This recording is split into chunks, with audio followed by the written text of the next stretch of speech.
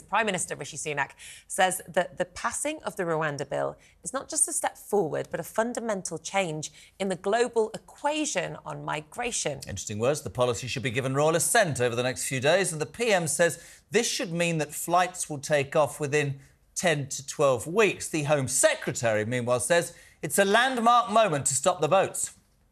The Act will prevent people abusing the law by using false human rights claims to block removals. And it makes clear that the UK Parliament is sovereign, giving government the power to reject interim blocking measures imposed by European courts. I promised to do what was necessary to clear the path for the first flight. That's what we have done. Well, let's discuss this now with former Labour advisor John McTernan, as well as the deputy editor of Spiked Online, Fraser Myers. Good morning, both of you. Good morning. John, let's start with you. What's your take on these latest developments, and do you think that the plan has got legs? It's shameful. It shouldn't have been passed, and it won't work. But the most important thing is it's wrong. It's morally wrong. We should not be saying to refugees, if you come to Britain... They're not all refugees, John. You know they're not. But we have a process. Will be... we have a process for dealing with that. We don't have you going, they're not a refugee. We have a whole process.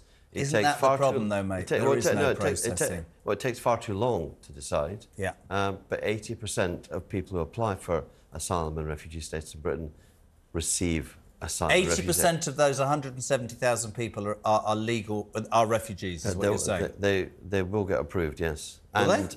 And nearly 100% of all of the people who've arrived since January will be given an amnesty and allowed to stay. I'm not in any way, by the way, John, a supporter of Rwanda. What I get angry about is that we are not, as a country, able to create a processing system. I agree with that. That can say fast and fair. I'm into that, Fraser, and I know I say it the whole time, but if you are a refugee, fine. But in this country, everybody gets stuck. They're all the same. No, there are legal migrants and illegal migrants. There are refugees we should look after. There are people taking the mickey. And the biggest problem with this is, which we only just found, well, I only found out an hour ago, is not only can the people, they have to be in detention centres for the authorities to be able to then deport them, and they can only be invited to a detention centre because that would be against their human rights. Here's my other great thing. The Rwandans, who have been given millions of pounds, have already sold off the buildings to pose for the migrants because they didn't think it was going to happen.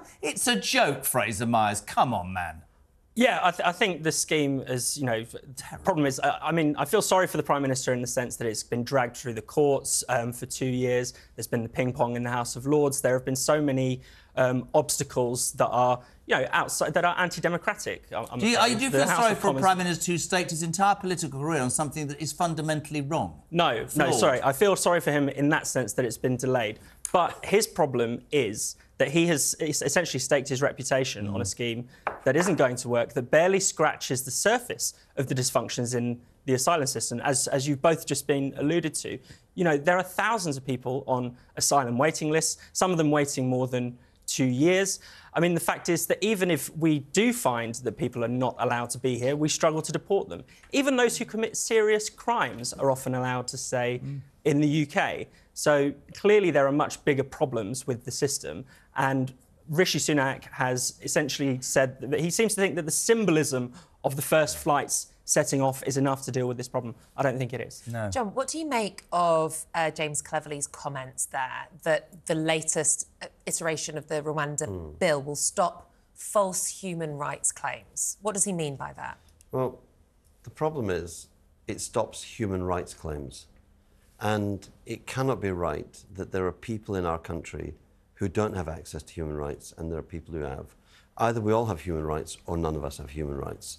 And what he's saying is none of the people, after this law has been passed, this bill has been given royal assent, nobody who comes here can claim the protection of UK human rights. Well, that's actually not what this country stands for. It's actually not what the monarchy stands for. It's not what Parliament stands for. I think that's really the issue, isn't it, John? And it's all about... We were talking about this yesterday and we've been talking about it loads. It's how things are explained and defined. Like I just said about I think the minute we talk about migration, one side says, but they're all refugees, the other side says, they're all illegal migrants, right? Well, John's not saying they're all refugees, just that the majority are. It is, but the human rights issue, absolutely agree with you. But you've also got to acknowledge that there are people, and I blame society, the government, I blame our systems, that are taking advantage of immigration laws, are taking advantage of mental health excuses, are taking advantage of human rights, either committing crimes and staying here or blatantly playing the system. Now, the system's wrong, but the system has too many damn loopholes. You'd have to admit that. No, I don't think the system does have loopholes. The system is just one of delay and delay and delay. And that's a loophole, isn't it? Well, it's not a loophole. It's not a bug. It's actually part of the system. It would tell me go to England because they won't be able to sort it out. I think people sort of know now, or many aspiring migrants know now that the country has become a bit of a soft touch. Now, that's not to say we shouldn't caricature this. We shouldn't say that everyone is let in and no one ever gets sent home. We shouldn't overstate it. But there have been so many egregious cases of people who really have no right to be here, who've managed to remain here anyway. If the Prime Minister wants to stop the boats, he'd be better off nationalising Decathlon. The reason that people cross the Channel is they can buy boats easily. But you'd also have to accept the reason that nobody has ever been able to answer this because they look at me like I've landed from Mars. If I was a refugee or an illegal migrant and I was offered a tent on a beach in Calais or a 4-star hotel in the United Kingdom, I don't care who you are or what your argument, I'd come here.